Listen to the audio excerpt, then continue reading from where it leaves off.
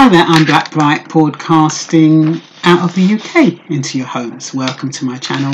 If it's the first time you're passing through, you're welcome to subscribe, you're welcome to like, and you're also welcome to hit the down button if you don't like what I talk about. Today, I don't know if you get those news releases on your phone, but I got one today. No, I got it yesterday. And it was the headline read, Jewish family who were kicked off a flight for having extremely offensive body odor are suing American Airlines for discrimination. Now, the first thing that came to my mind is, why did they emphasize that they were Jewish? Did it really matter what religious affiliation they belonged to? Anybody with that kind of odor, if people are complaining, I would assume they would treat them the same way. I think the fact that they put Jewish in the title, it creates division, and it makes it look like Jewish, indirectly it's sending a negative message, and it's not necessary. Why can't they just put in the headlines, family of 3 unable to board a plane because of body odor, offensive body odor and complaints? But the thing is, the reason why they're suing is not because the American Airlines booted them off of the plane because of the offensive odor. It's because the gate agent said Orthodox Jews only wash once a week. Now, he's cost the American Airlines goodness knows how much money, because that is where the discrimination comes in,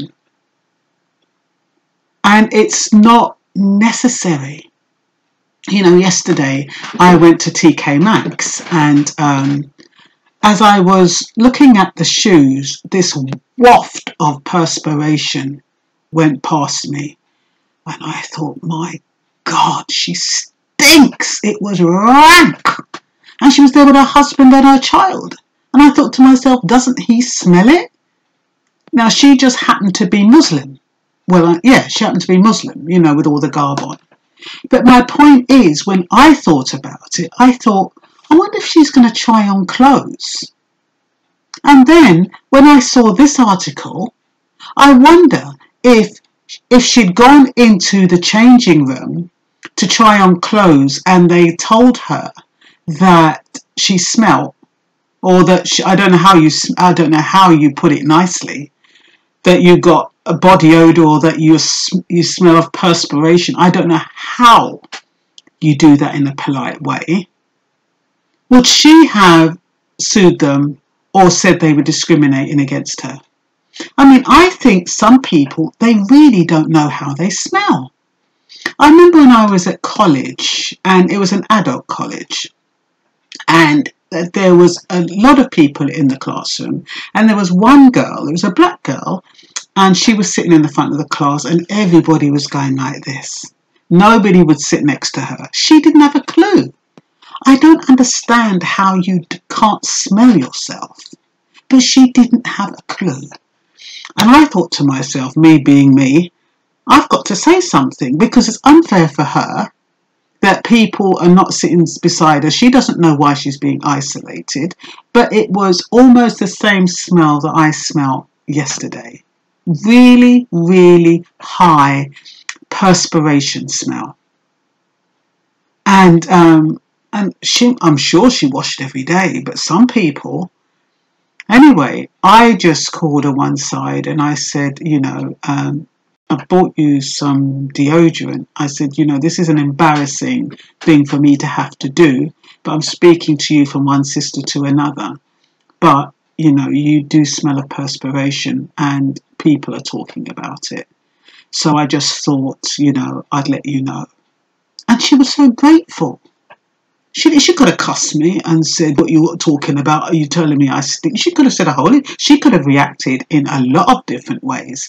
But what I'm saying is, some people that smell like that, their nose must be immune to it or something. So I can understand if they got on that flight and it smelled. But he had no business, the gate attendant had no business telling the family that they hear that Orthodox Jews wash once a week. That is out of order. All they had to do was pull them one side and say, I'm ever so sorry, but, you know. But how do you tell people that? It's so embarrassing.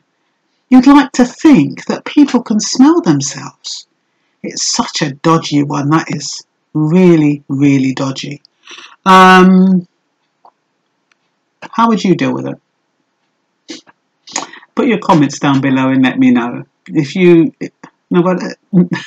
And don't, but a nice way of talking about it, not oh you stink or anything like that. A positive way of handling that kind of situation, so we can all learn from it and probably use it if we need it in the future. So yeah, any suggestions you have, that would be great. What else did I want to say? I think that's it really. So make sure you go like before you leave your yard. Okay, because you never know who's out there smelling you. Okay, then take care now. Bye-bye.